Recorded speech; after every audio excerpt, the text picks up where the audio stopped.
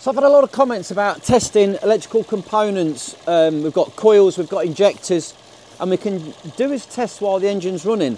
So if you've got a misfire or something like that, you obviously check your spark plugs, you want to just check your coil. You don't seem to have a spark there. We can check the switching of the coil on the car using a multimeter. What I'm using today is this, it's the VDIAGTOOL V200pro. It's a circuit probe, power probe as well, so it does lots of things. It's a cracking bit of kit. I really like the audible beep on it. It gives you, I don't know if you can hear that, is it picking that up? A little audible tone. So what I'm connected to at the minute is the injector. So down the back, you've got two wires going into the injector. Let me just show you that.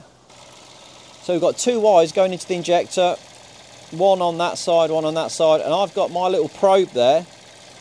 Got my little pin probe. If we pop it into either side, doesn't matter, we just take it down the side of the rubber sheath there. We pop it in. Let's go to the wiring diagram and see what we should be finding. On here you've got fuel injector number 2, which is the one we're working on. You've got the switching wire, which is the black wire there at the top running to the ECU. And the one we're going to follow is the purple wire, which is marked P, and that's going to go all the way back to the fuse, and we can follow that on the diagram as well. It goes through the main relay there, the ignition relay, across the little joint up there to the fuse, which is battery voltage. And straight away we get in on here, we've got voltage, maximum voltage 13.2. I just probe it into that side, which is the switching side, and we can show you that again on the wiring diagram, which goes to the ECU.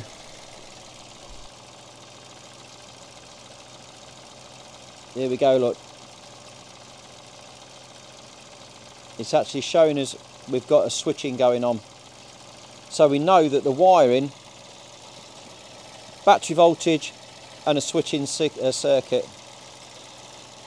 If that was misfiring and that was happening, we'd know that we've got an issue there. So just a quick recap on this injector then. We've got the P, which is battery voltage, which then runs up to the fuse in the fuse box. I'll show you an image of that. And then the B wire goes to the ECU for your switching. We can do the same with the coils. So on the coil we've got battery voltage, we've got an earth, and we've got a switching. So we can check all of those using the tool again. I'll just bring it in closer so you can see it. I've just changed my settings. I'm going to go to, on the voltage there, DC volts. And like I say, if we probe it into the red wire,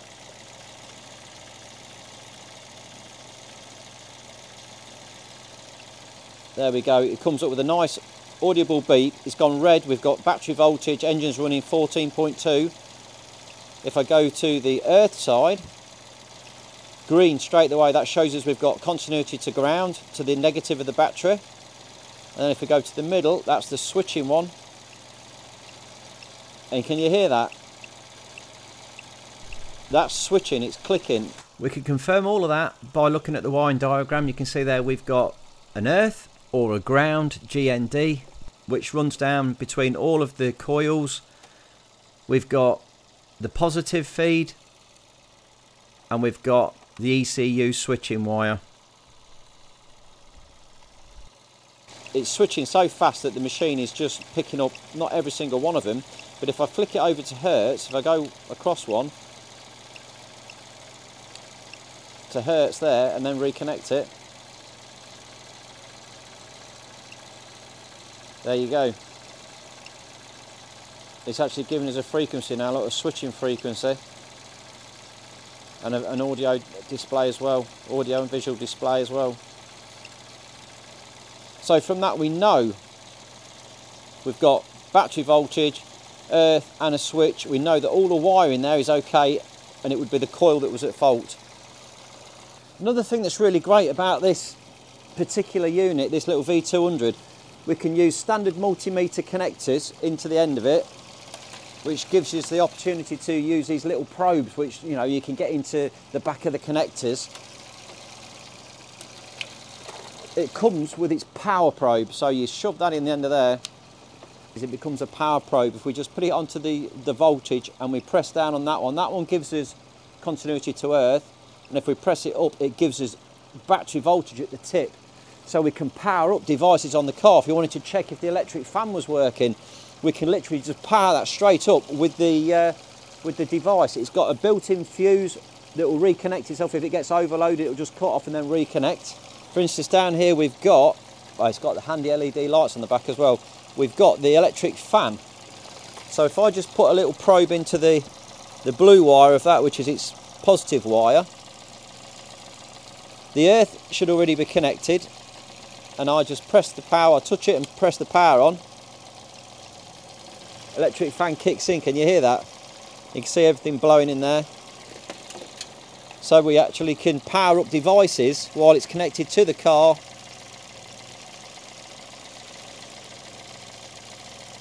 And if I pop that into the black side of the wire, we can check the earth as well. So we can put that in there and just touch that.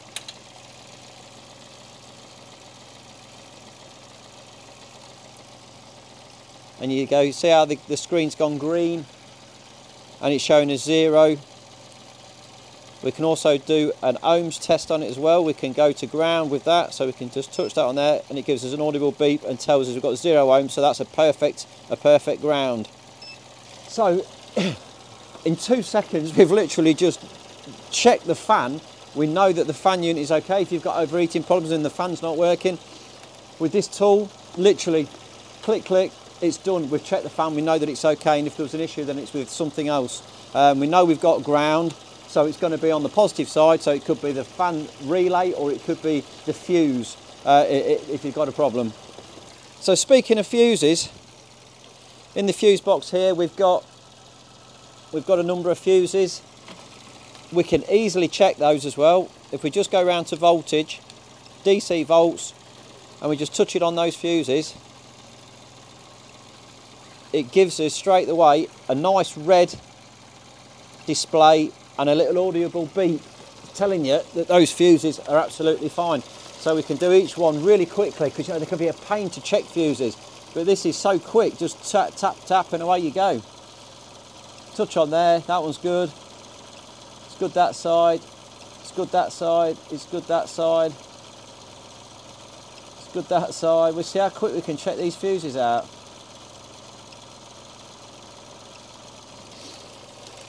Really handy for that. The other thing we can easily check is your bulbs. If you've got a bulb that's not working, we can just get the probe.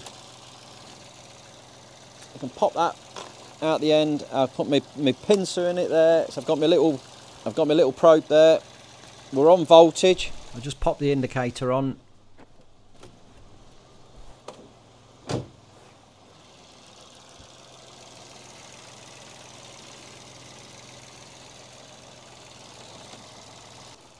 So when we're probing into connectors, we really want to be sure that we don't pierce through the wires.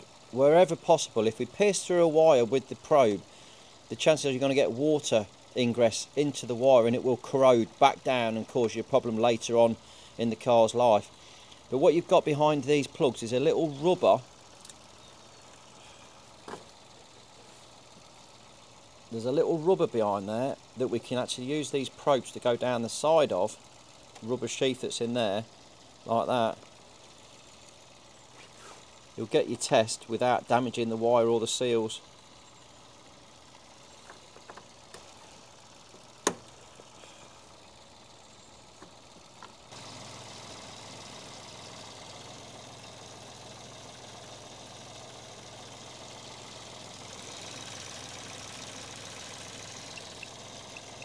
And you can see as it flashes, we're flashing red as we're getting power coming into the unit.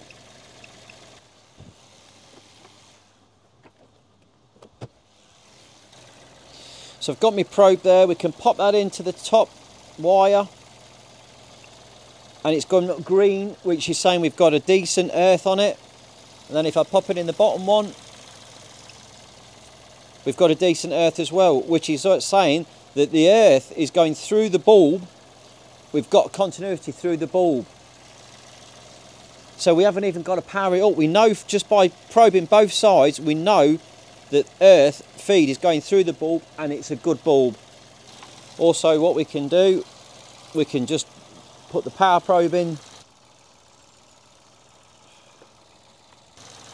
on the positive side and actually press our power button, and we can make the bulb come on itself, look. So we can just power that up by pressing our power probe button there. So this is checking out the connector and the earth all in one hit. Clever stuff. If you've got issues with your starter motor, you're turning the key, nothing's happening, a really simple test, we just check the battery voltage. 14 volts coming in there, the fan's just kicked in, not by, that was coincidence. Like I said, if you've got trouble starting your car, we can do a simple check. We check the battery voltage there, that's good. We check that, we've got the green earth is all good. We can check the engine earth of the car just by touching a piece of metal on the car. Straight away, look, green, 0. We've got decent continuity. We know the earth strap is okay, which then leads us straight down to the starter motor. So we'll be checking our feed at the starter and seeing if we've got switching. Now the other thing this kit can do for you, this is the V200pro. We use this thing here, it's called a brake finder. So if you've ever tried to find a broken wire in a loom, it can be a real pain. If it goes from front to the back of the car, under the carpets, it can be really, really tricky. But what this does, we've got this wire here. It's got a break in the middle. Let's just say this is in the engine loom. How the heck are we going to find that? With this bit of kit, all you do is just connect the red probe to one end of the wire that you're testing. You just click it onto number 2 on your power button there. That puts a signal down this wire, and we can then track it with this little bit of kit. So we start off down that end. You can hear how loud that is. And as we get to the brake, it goes quiet. See the difference in the tone? You know exactly where that brake is. What a handy bit of kit that is. Really, really good. Especially if you've got big truck trailers and you're working on wiring looms on the back, trailer wiring. If you've got a brake where it's rubbed or caught on the frame underneath, they're really tricky to find. That will be a godsend. What a cracking bit of kit. So this VDIAG kit I've been using, it comes in a nice plastic case there.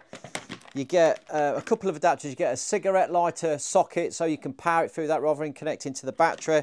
You get a 20-foot long leader wire to extend it if you need to, which lets you go all around the car.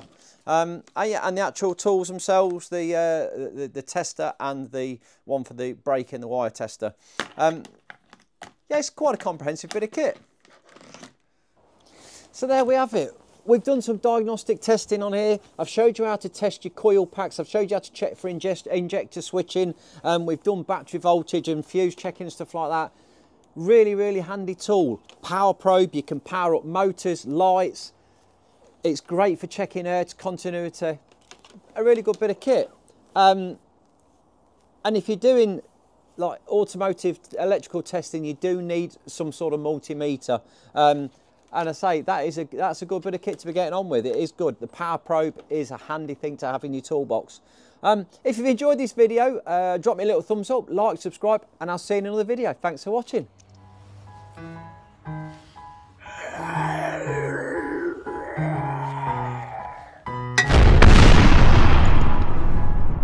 Wake up, today's gonna be a good day. Wake up, today's gonna be a good day. Wake up, today's gonna be a good day. Wake up, today's gonna be a good day. Wake up, today's gonna be a good day. Wake up, today's gonna be a good day.